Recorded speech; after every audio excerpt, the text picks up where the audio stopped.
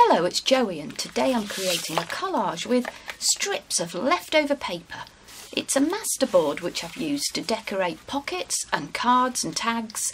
It has a vintage feel and it's crinkly and there's texture from sewing these lines, although as with most of my projects you can just use glue. I distressed some papers with paint to add a grungy effect, and I'll share new techniques for this and the paper strip layering too. I have examples of how to use it, like on this double pocket, and I'll share all the steps to make it and my thought processes too. So hit that subscribe button below, there's lots more like this to come. The key supplies that I'm using today are strips of paper that I will layer and glue down and then add some stitches in 3 types of style. So I've pulled out of a box that sits under my desk some strips of matte book paper, that's one supply. I've also got some painty papers here that I'm going to use. So these add colour, and I've just made these by splashing different shades of blue on an old notebook and tearing them down. I'm also going to use a contrasting simple black and white, which I've gathered from ripping up a page in an old crossword book. And I also reached out and pulled out some scrapbook pieces of paper, some strips that I had in my box. I have a massive box of offcuts under my desk. I've used them to make snippets and they were a lot of fun, but I wanted to use up some of these. So I'm going to combine them. You can see I keep them together on my little peg there so that they don't just go absolutely everywhere. I'm going to combine those strips with a piece of paper that I have distressed. Now you could use a book page. I'm using a page that's left over from, this is a digi from Andrea Allen, Artie Mays, and what I've done, and I'll show you how, is distress it further with some paint, and that's incredibly simple and a lot of fun. So I've done it in a couple of colours just to test that out. I think I prefer the blue. And I'm also going to be using a piece of paper with a whole load of butterflies on it, and another of the reasons that this masterboard came about was I wanted to create a project with butterflies in it. Spring is coming. I have my lovely daffodils on my desk here. Spring is coming and I really love the fresh greens and the colours that emerge as the seasons change from winter.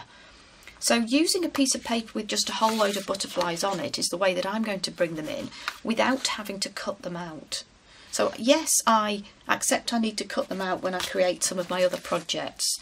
So I have a couple of grungy envelopes that require cutting out. This project, even though it's printed on really white copy paper, doesn't require the butterflies to be cut out. I'm going to show you how to incorporate those into this collage and then take the white down so that it merges and blends with some of the other distressed papers on here. I'm going to use a couple of stamps to add some texture and some detail, my little paint sticks, and probably my favourite stamp. And on some of the items that I make, so I'll show you at the end how I use this, I've added just some sentiment and some extra bits of scrap to make journaling cards out of them. I've got a couple of pocket examples to share with you for how you might like to use this. This is a double pocket, so there's 2 openings there. And again, I've got a sentiment and some extra little bits on there. So lots of different ways that you can use the masterboard when you've made it, and a great way of using up bits of paper, using up leftover strips of paper to have some fun and make this collage masterboard. So the first thing we're going to do is make a wide strip of paper that acts as one of the key focal points in our collage masterboard. And the reason we're doing this is that when we cut it up and use it perhaps to make a journaling card or put on the front of a pocket, we want there to be some key features that stand out that then resonate and coordinate with the other strips of paper that we've used. So I'm going to make 2 of the strips of paper be a family of designs. I'm going to pick just butterflies as my focal points and have 2 strips of paper with butterflies on them. And that means taking a piece of paper, I think it's Butterfly in Blue kit from Artie Mays. You can find her channel here on YouTube, and I will leave a link to her channel in the description box down below. I'm going to augment it with my own hand and splodge some paint on. So I've done it already in blue and gold, and I wanted to add this distress effect to take the page down, because when it's printed, beautiful though it is, I didn't want this consistency of matte. I wanted it to be something that's really interesting when we look at the embellishment that we make from it. I've done it in blue and gold, I've done it in a brown and yellow, and I use quite a bright yellow here, and I still think that works. And I've also tried with rather a naughty red. So this one is quite a strong cranberry colour that I had a go at, and some gold. So I'll just show you how to do that, and they dry very quickly. When it's dry, we're just going to rip it down and use a piece of that to layer. I'm going to protect my desk a little bit. What I need for this is an acrylic block, and you can see this has got lots of little bits of paint left over on it. And I'm going to have a play today with acrylic colours to make this distress. So why don't we use a bit of the blue? This is an Arteza tube of acrylic in the shade Sky Blue. So it's very pretty. It has that essence of spring in the colour, I think. Something to lift us out of some of this cold wintry weather. So I've put on my block a number, maybe 10 dots, really tiny dots. I'm not putting much on. So this is not a squidge and then doodle on top kind of method. This is add some tiny amounts, and we're going to be quite controlled when we add it to the paper. So I've got gold. This is again from the set of acrylic colours, gorgeous gold. You can see that's going down. I use that quite a lot in my projects. If you wanted to do this with red, I have used carmine red. I think that was the very pretty crimson that came out on this one. And I'm going to take a bit of water, one water pot, and in case I need it, I have my spray of mica and water ready. I want to put a few dots of the water, just a little drop or two, onto my block, and then let that wander around the block a little bit, spread it out. Doesn't really matter if it drips on the page. Shake it about a bit, and then I'm going to drag that across. And because it dries really quickly, I would say just be ready to do your second drag. So let's have this, I may as well go height-wise, start from the top. As soon as you feel the paint touching the paper, keep your block off the page. Keep it fairly high above the paper and drag it across. And don't be too alarmed if you get quite a lot of colour. And because it dries quickly, I'm instantly going to add a bit more water. So I'm going to take my spray, just add a few delicate mists there, because this is quite thin copy paper that I've used, and I don't want it to completely warp. All I'm doing now is putting the block down a bit more firmly. I can feel that the paint is quite dry. I'm just dragging it across. And I end up with something with blues that I think will add to our Collage Master Board when we rip that up. It is quite addictive, and I feel that that would work quite well in some other of our junk journal projects. Let me know, how would you use something like that in your junk journaling? Would it be a page in its own right? Maybe you could actually use that for a pocket. I'm starting to think of lots of ideas. My brain is whizzing. So I'll set that aside to dry, and I'm just going to show you how I tear the page of butterflies or any other collection of focal points that you have.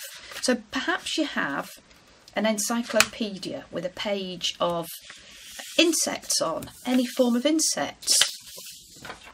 Perhaps you have a page from an old book that has some other form of focal point that you want to use in this project. It does not have to be butterflies.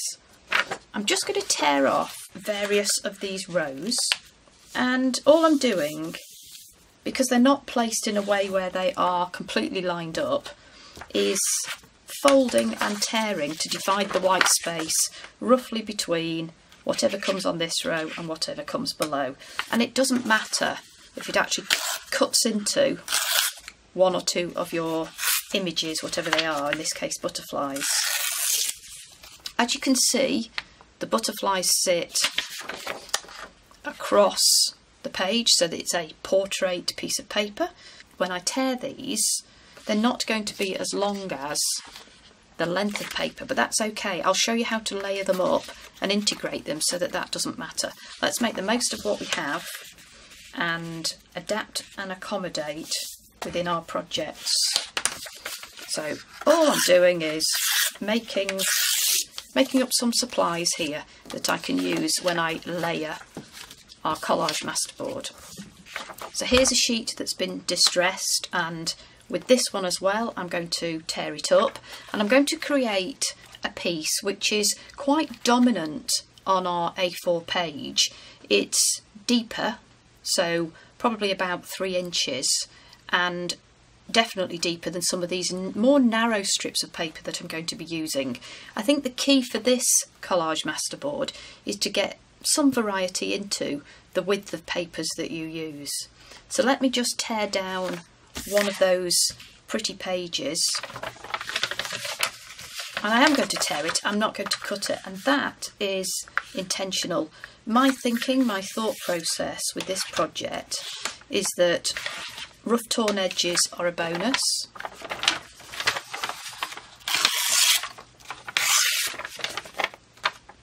Shall we use this one? So I'm going to, I've halved it, and now I think I'll just halve it again. And I'm not being too precious about which parts of that piece of paper I use. I'm going to get 4 strips out of one piece of A4 from this particular design.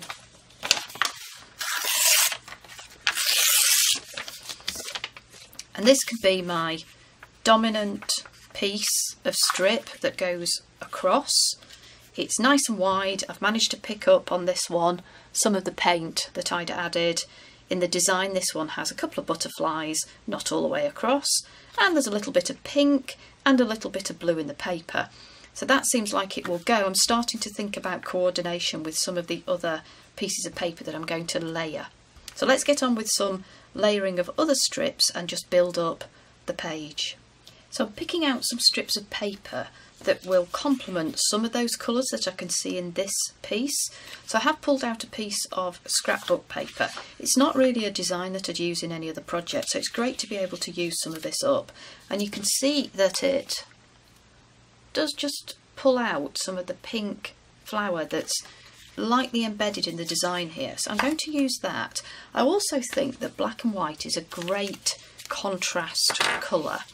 And it doesn't matter that the strip of paper that I'm using here is just an old crossword page. I just used an old book, tore out page, ripped it up. So that's something that I'm going to incorporate. I will also have a couple of my butterfly sheets, my strips, to add. And I want some blue from my painted papers. So looking at the blues in these butterflies, all of these bits of paper are different colours. I'm never able to create the same colour twice. This is quite a green, aqua, teal combination. I seem to have a piece here. So I'm just going to pull out one that I feel is a colour that works. And I'm going to start layering these together. So I'll begin with this one, the dominant one, and I'm going to add that on top of my pink one. So I will put a very fine line of glue down the side of this and just put that on top. And I'm not overlapping by very much at all. So I'm not taking too much of the pink paper away. I'm not using up too much of that, just enough. We're going to put these strips on top of another piece of paper to give it a bit more strength. So I don't need to overlap it too much in order to create strength, and the sewing adds robustness too. So I've got focal point and pink, and at the bottom of this one I think I will add my teal painted paper, and although it's just a minor detail, I feel that I want the pink one to go on top of that one. I just like the effect of this cascade, top, underneath, underneath, and you can see how easy it is as this starts to come together. Then I'm going to start to move upwards and add my black and white effect, and it doesn't matter that I haven't got black and white all the way across. There's such interest in this masterboard when it's finished that any of the pieces we cut out are interesting enough to add to embellishments to make pockets, journaling cards, belly bands and tags, which I'll show you a bit later what I've done, how I've used it. So I'm going by eye to make it as horizontal as possible each time I add a strip. It's not too far out. It obviously won't be perfect, but I'm not too worried about that. We're making good progress. So teal, pink, teal and butterfly, black and white. And then I'm going to come to these little images, which I will again add this time underneath the black and white strip. And I'm doing that because I've got a couple of different sizes sometimes of ones that I'm using. So if I put this strip underneath, I could also use a strip that's got butterflies of a different size. It makes it easier to combine it. I think it will look better than if the two different sizes went on top. So if you have different sizes to add, that's different sizes of butterfly and therefore different depth of strip. My suggestion is that you put the strips behind. So I'll add this time a bit of glue to the top, the upside of these three butterflies, and just position my crossword page on top. And I don't think it matters that it cuts a little bit of it off. I'll keep as much as I can visible. I think that's okay. And at this stage, in order to check how I'm doing in terms of all of these strips being horizontal, my tip is have a lined piece of paper behind. Put your piece of collage on top of that lined piece of paper and just see if at the top you're broadly horizontal, you're lined up. So lining up at the bottom here, just see if you're roughly on target up here. I seem to be rising a little bit to the right, but not too much. I'm not too worried. Now I'm going to add my smaller piece, and to do this I first of all want to take off as much of the plain white as possible, so limiting the amount of non-image paper that goes into this. So now I've just taken off as much as I can at the side. I'm literally going to just tuck that under. So when I added my glue, I didn't go absolutely to the edge of this crossword piece, and that makes it easier to just tuck an extra piece on here. So I will add a tiny bit of glue to the front of my first row of 3 butterflies, and then I'm going to add a little bit of glue to the front of my extra piece that I'm adding, so I can sit that on top and tuck it behind the crossword row.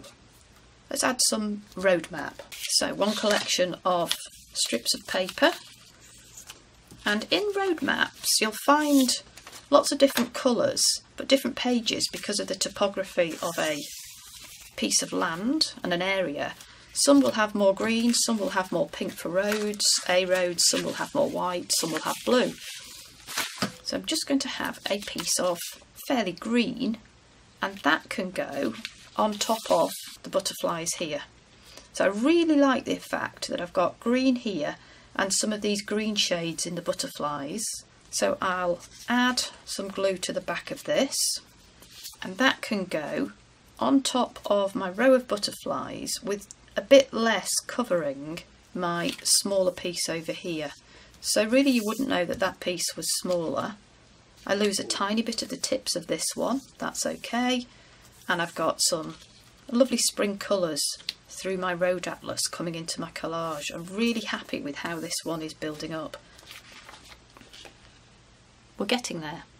Now the height that we want for this collage is the size of the paper that you're going to back it on, and I'm going to use a piece from a notebook. So I do want it to be roughly the height of this. I want to be the width of a piece of A4. So I've got a tiny bit more space, and I think what I'll do is bring some vintage book pages into this design. Here's one where I added some book page, and this is about to be sewn. I quite like that one.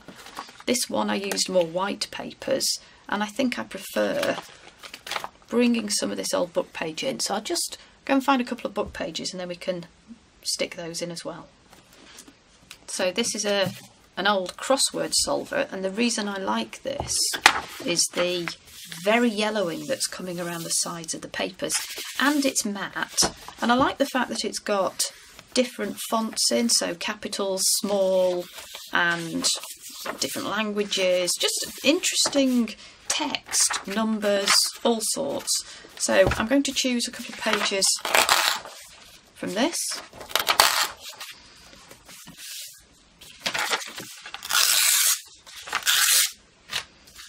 Rip a couple of them down, and I really like the fluty edge. In fact, I'm going to have fluty edge all the way along, so I'll use a couple of these.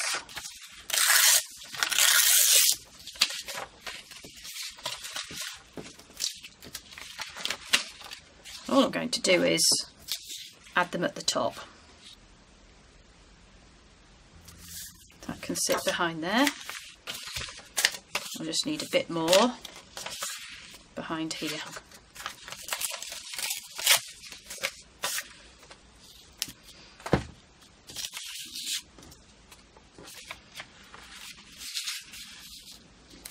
I have lost my text, but I don't mind because of the colour of the page and that fluty edge. I really like that.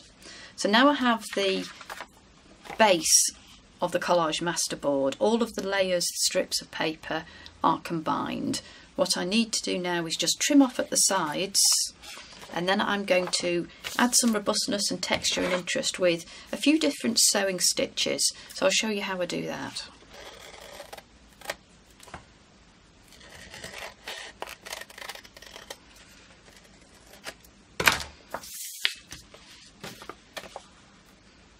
Because I'm going to cut this Collage Master Board up and use it to decorate pockets, to make belly bands, and to make tags and journaling cards, I think before I sew it's easiest if I add some extra texture. So I'm going to add a little bit more colour and paint and distress, and I'm going to use my stamps.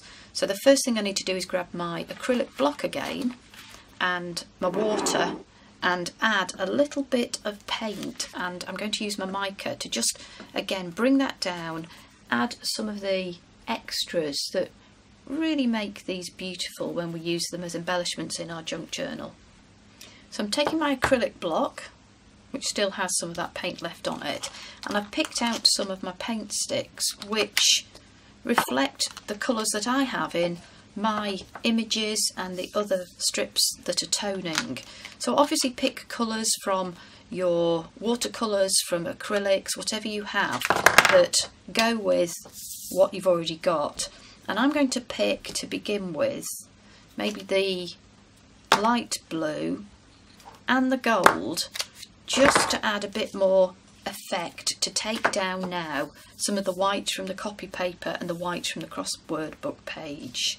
And to do that, I'm going to use my combination of mica powder and water. So I've shown you that in other videos. I do tend to use it quite a lot now. It's become a staple. And some of the fun, I take my paint stick, I'm going to add that to my acrylic block. I'm going to wet the block and wet my sheet just a little bit. And again, I'm going to do my drag effect, but pressing down quite a lot this time. The layers of paper are at different heights, so you'll get some that grab more of the paint as you sweep across it than others. I'm also going to have a go with, this is absolutely gorgeous. This is a metallic gold that came in the set of, I think it was 24 paint sticks.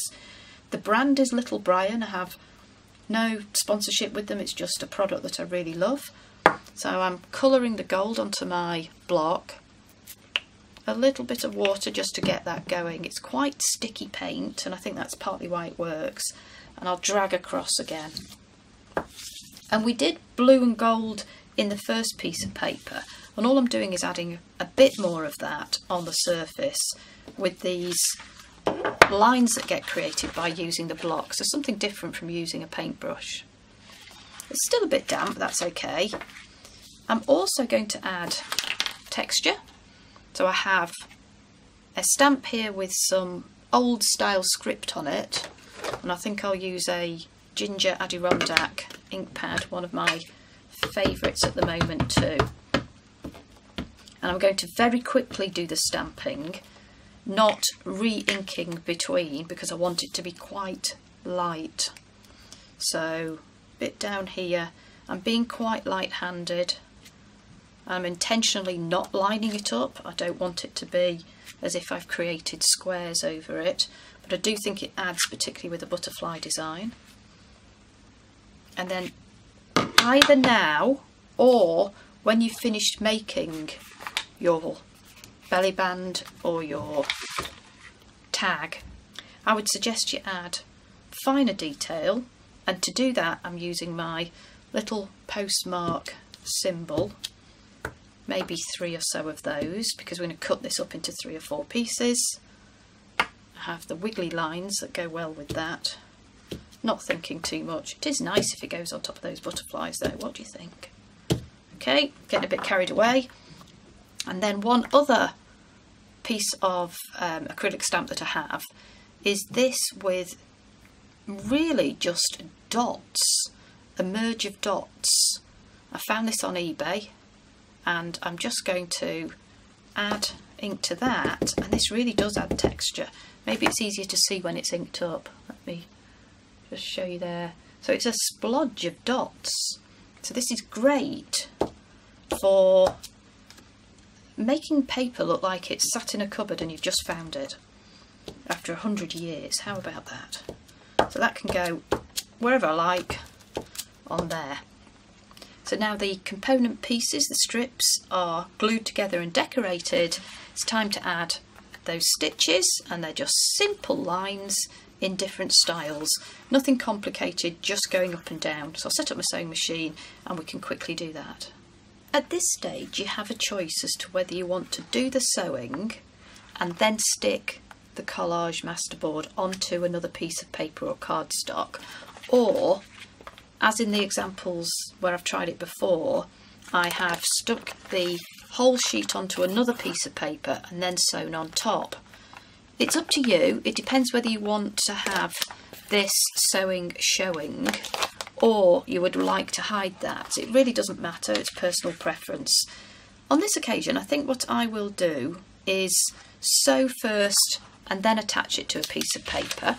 So I'll just set that aside, and I'm going to start by adding a big zigzag, and I want the lines of sewing to really help us look at the focal points. So we had 2 focal points in this. We had a textured piece that we painted and we had a row of images. So I'm going to start with something really bold and strong at the bottom, and I'm going to have something rather whimsical as a style at the top as we move up, with a couple of more dainty ones in the middle so that they don't obscure the eye and make you look at these. So I'm bounding the 2 images with strength at the bottom, interest and whimsy at the top, and slightly more dainty ones, but still adding texture in the middle. So I'll crack on and do those, and we'll see how that takes us to a more finished collage.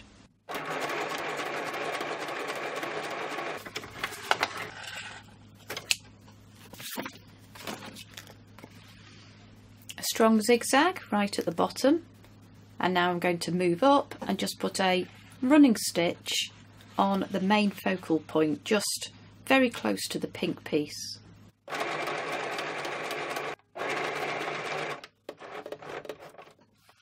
Running stitch done. I'm going to add a smaller zigzag just in my crossword layer, so underneath the second set of images. Smaller zigzag, and finally at the top, I think on this map paper, I'm going to add that whimsical style. I don't know what it's called. So I'm going to choose this one that flutes up and down just because it seems to go with the butterfly design.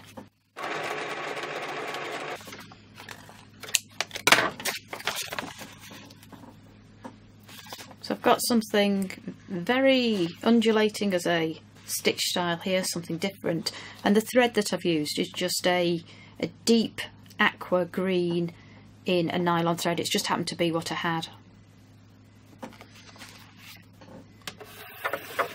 I'm going to trim off the little threads, and then it's time to attach this to another piece of paper, just to give it a little bit more strength.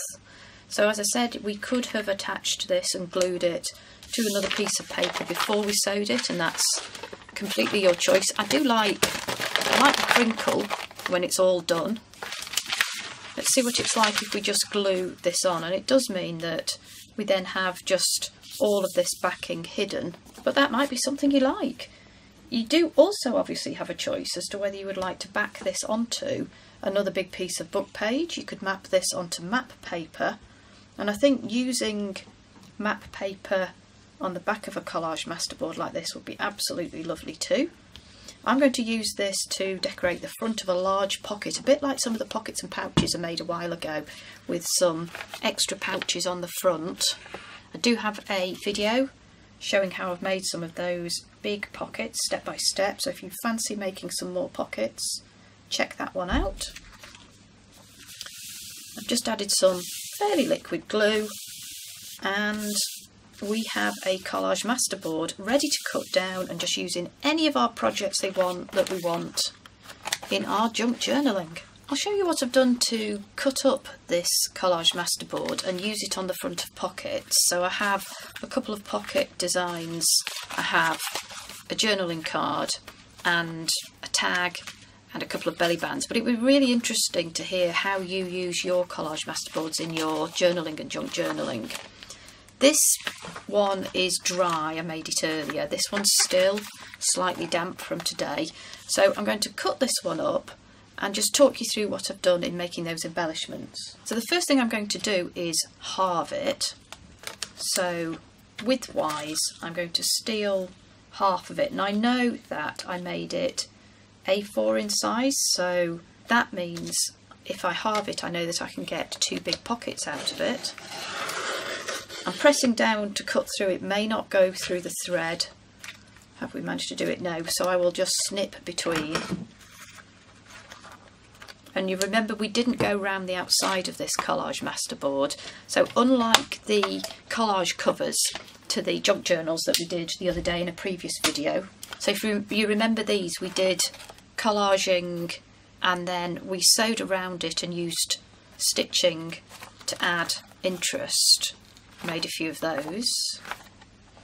Again, there's a video on my channel if you're interested in collaging covers for junk journals. This one doesn't have a boundary to it. So what I've been doing is just folding over a piece of A4 paper, and it doesn't matter if it's been written on, attaching that to the front. So in this case, I can glue it, a bit of glue round three sides, and you can see that it doesn't matter that we could see all of the gubbins and all of the threads and all of the sewing. Not that it's ugly, I actually really like it.